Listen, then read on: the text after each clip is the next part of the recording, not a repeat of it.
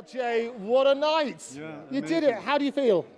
Oh, wonderful. No, it went down a treat, I think. Yeah, no, we were prepared, so that's what I think got us across the finish line. Fantastic. Yes. And it was a lovely surprise as well, seeing Blue in the audience. Well, he was prepared. I wasn't. Not for that. So Blue, you were the original keyboard player. Well, Morris was the real original keyboard player, but then I got the call in 1974.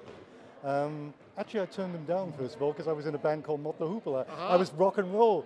Queen was our support act, you know. Queen was your support act? Yeah, but eventually, Robert, I was sent over to the Isle of Man. I met everybody, and they said, we're going to Miami January the 1st. We've got Criteria Studios. We're staying at 4610 Ocean Boulevard, and Arif Martin is the producer. Do you want to come? How could I refuse, you know? Amazing. And do you remember RJ in those days? Do you remember him as a youngster? He wasn't born then. No, not in those days, I know, but subsequently, because he grew up, obviously, around the Bee Gees. Yeah, but that was after. I mean, I left, when was it, 1982? Right. And, yeah. And, yeah, it was a year before. So you're just a twinkle in the eye at that stage. I knew your mum before that, obviously. I know. Yeah. Wonderful. Yeah, Dweena was around, you know, then, and I knew Dweena, so. Very good.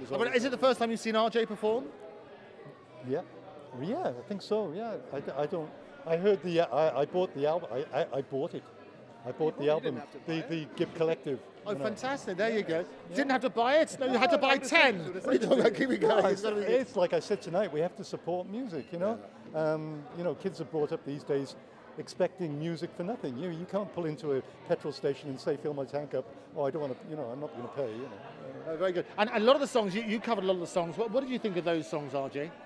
Sorry. So the songs that Blue covered, yes. There was a lot there, because trying to cram a night of just so many hits from your uncles and your father, as well as new talent. It was amazing, because there were a lot of songs tonight that we couldn't cover.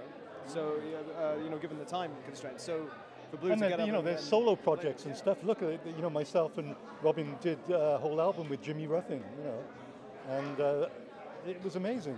We had such a great time. And this is going to be the start of a series. Well, what's going to happen next? Let's hope so. I'm willing, whatever I can do to help. I'm here, to come along and help support it.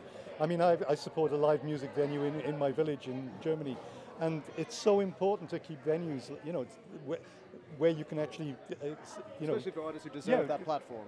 Yeah, because it's so hard. There's nowhere for new artists to go, and it's hard for them to get exposure. And what's the name of your village? It's called Worpswede. Of course, I remember that episode of Star Wars. It's near Bremen, actually. No, fantastic. And how big is the village?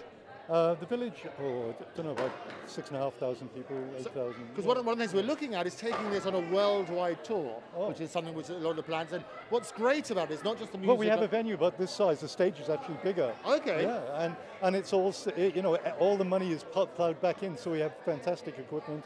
It's a really nice place. The village is beautiful, and but there's a couple of there's a few places in Germany like that, in Hamburg. So if you need to know these places, let me know. You can help us on that sort of basis. And the other great thing, RJ, as well, is you're giving a leg up, as you say, for new talent. Yes. Now, we've launched a record company, our KTT Records. A lot of the artists have said they'd like to be signed up to that.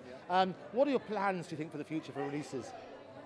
Well, apart from the live music that's performed here, they can be albums on their own, but of course we'll be releasing their albums separately as singles, So I'm glad to have the guys on board. So we'll see what becomes of it. Yeah. Okay. Finally, and finally, you knew Robin very well. What do you think Robin, RJ's father, would have thought about tonight? He would be very proud. I'm absolutely sure, and I think he would have been gobsmacked that RJ could get up and do it, and sing. Also, I mean, I'm so envious, it's just amazing, and to see it carry on, the music and the legacy lives on. This is great. With all the Gibb children. This is what's so amazing. Brilliant. Saturday Night Weaver. I love that. It's great to see you. Thank you, Blue. Thank you so much. RJ, great to see you as always. Fantastic night.